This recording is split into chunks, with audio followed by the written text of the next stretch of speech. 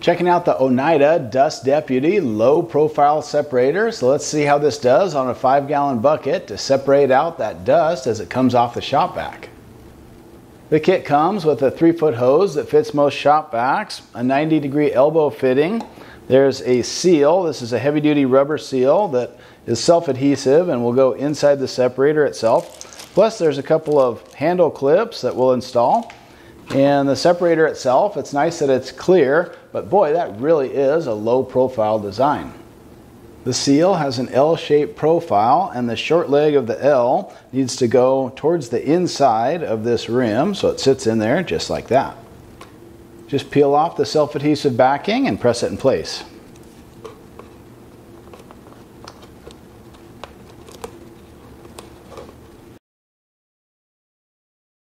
So you can just work that around and trim off any excess as needed when you get to the end.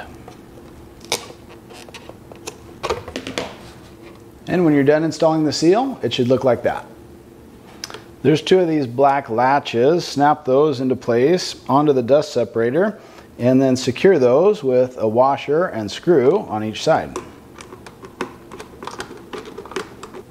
And the other one goes on just the same way. Hook it from underneath, snap it on, and then the washer and screw.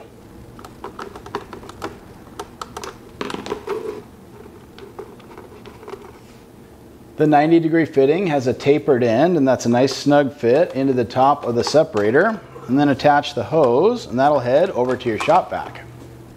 And then just mount that on any standard 5-gallon bucket, and you're ready to go.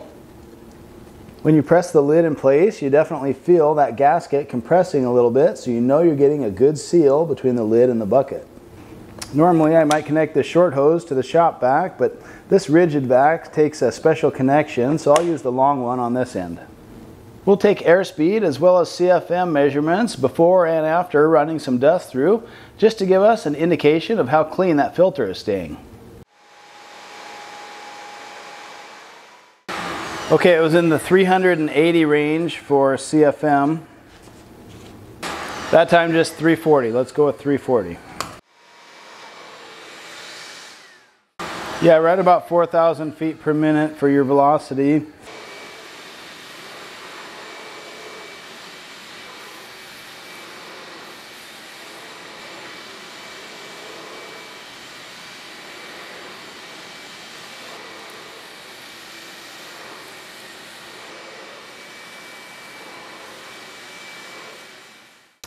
Okay, let's see how much dust we picked up here.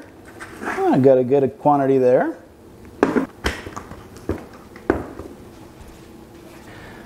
But as far as keeping the filter clean, it does look a little better than what I would normally expect, so separator seems to be doing its job. And you can expect trace amounts of dust making it into the shop vac, but compared to the large volumes that normally would accumulate there, this is a vast improvement.